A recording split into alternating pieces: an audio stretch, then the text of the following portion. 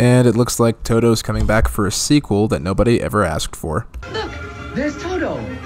Where did he come from? It's the Ace of Vegas, the Ace of Vegas.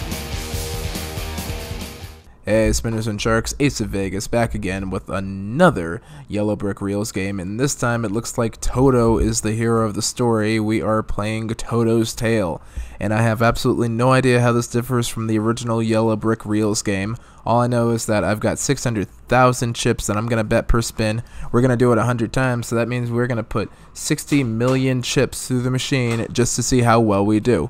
So let's go ahead and put 100 spins on the clock. On your mark, get set, ready, and go.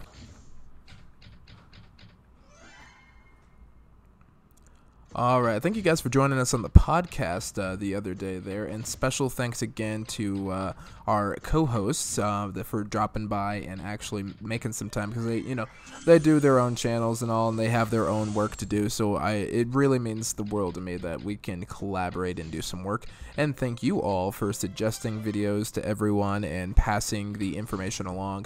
I mean, I get the best references for my channel from just word of mouth, so you guys doing what you do and watching the videos and liking the videos and telling people about them is the best way for me to grow. So thank you all so much for encouraging the growth there.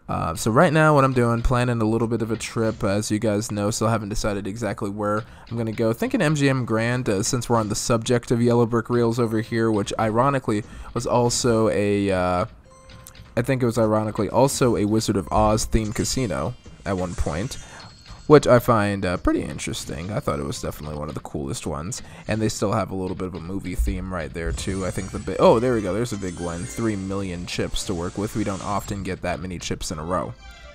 Alright, so really would like to see what the bonus is. Now, if this is anything like the other Yellow Brick Reels, what happens when you hit the bonus is that so when you hit the bonus, it starts, well, if it's anything like the Pop Slots one, it actually starts skipping you down the road, and then you actually have to play this whole challenge. But I think with the Toto ones, it actually does a respin. So if you get 3 of them, it does a heroic respin. And then you just keep stacking the Toto wilds and all that, and then you get a lot of chips. It looks like they also do have a free spins bonus here, where you go through the poppy field or whatever. If I recall correctly, they do have the toxic poppy field that just about killed them in the book, and it just put them to sleep in the movie because it was a 1930s movie, and we were kind of softcore for the movies at that time, which was really, really bizarre because it was a tough time in American history, and I was expecting something a little more hardcore and violent. But again, it's the Wizard of Oz. What do you really expect? Alright, so we're almost at the halfway point over here, and watching some of these wins really makes me wonder why I can't read slot reels. Slot reels are so difficult to read, they're difficult to work with, because they kind of look like poker reels, like video poker reels, and you get the general idea of the game, like 2 of a kind is a good thing, but you never know if it's 2 of a kind of like an ace or a queen, or 2 of a kind of whatever special character it is, or just what you need, and then which ones qualify as wilds and which ones do not. Alright, at the halfway point over here, guys, we've already lost 13 million chips just going through this, and will we get these free spins? No, we will not, and I'm really hoping we can get these stacked wilds with Toto here, just to kind of make up some of our deficit. And here's our last chance to get those.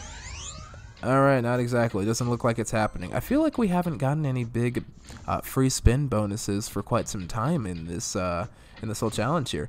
I'm wondering, as time goes on and as we wind down the challenge, are we ever really going to see any big bonuses? And it also kind of makes me wonder which one of these really was the best game here, because I feel like it was Señor de los Cielos. That was a really good one, but we did have a couple other ones. There was one game that we played where we didn't lose a single chip. We actually ended up giving up just because we had won so many free spins there. I know it wasn't Treasure Bowl. I think it was a My Konami or Ainsworth game there, because I remember there wasn't a lot of interactivity with it, and we just got like a billion free games. It was nuts, and I just ended up having to stop playing because it was too intense.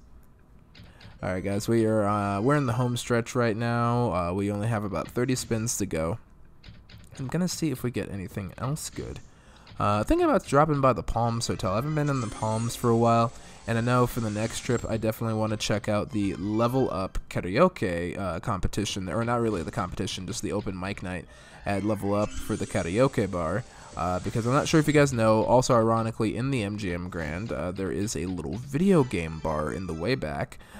Took Wendy there on our vacation, on our honeymoon, or, well, not our honeymoon, it was our anniversary, I should say. I'm not sure why I kept saying honeymoon, I keep wanting to say that.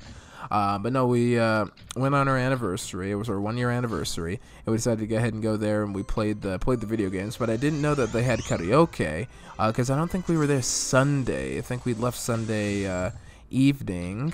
And it was, yeah, but they started at 9 o'clock on Sunday. I think the DJ's name is Scooby. I'd really love to get an interview with that guy if I could arrange it. So just depending what days I go, I'll have to make sure I can get a hold of him on the Instagram or on, maybe on Twitter or just what have you. And that'd be pretty spectacular too. So I'm going to try about that. And I'm also wanted to get an interview with MGM, specifically with M Life, because I really want to see where we can get some of the best comps. I want to understand how to get better M-Life comps, and especially since they've tightened things up. And I really like to see if it's still worth putting in the effort for. Okay, we are winding down. Only got about 3 more spins to go. And then let's see if we get these free spins here. Oh man, that'd be killer if we get it on this next one here, because this is our last one. Here we go. 5, 4, 3, 2... And will it explode? Is it gonna go? Man, these reels are teasing me. Oh, nothing. I'm sorry, guys. Well, it looks like we ended with a sum total of 577,959,628 chips. So how about I go ahead and go back to the main screen? We're gonna do some maths and I'll count up the booty.